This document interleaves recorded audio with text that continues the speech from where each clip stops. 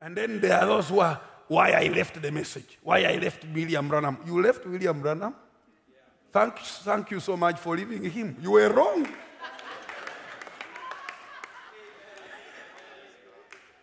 So you were with William Branham. Me, I was with Jesus. I'm still with Jesus. Why I left the message? So you just heard the message. Me, I am the message. So we are two different people. I am the message manifested. So I can't leave the message. And I have no time to talk with those who have left the message. Because I can't leave the message. I am the message. So you are right, brother. Continue.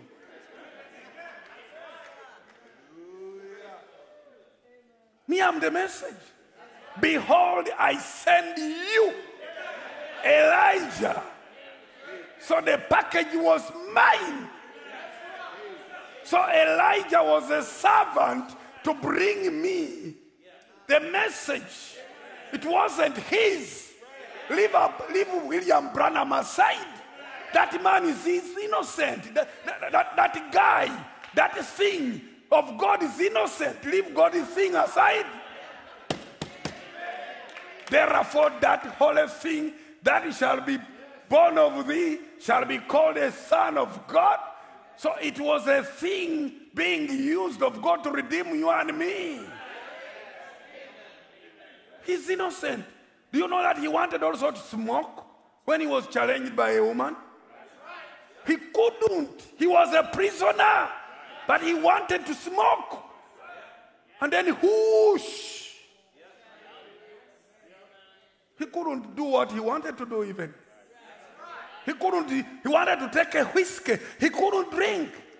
He was a prisoner. He wanted to break the word. He couldn't break it. And God said, why? Because there is a work for you to do when you shall be older. And the work was to receive the message for me. So I am standing here today in defense of William Branham. Leave that man alone. Let him rest in peace. He has done his work. He has gone. Stop talking about him. Let's talk about Jesus.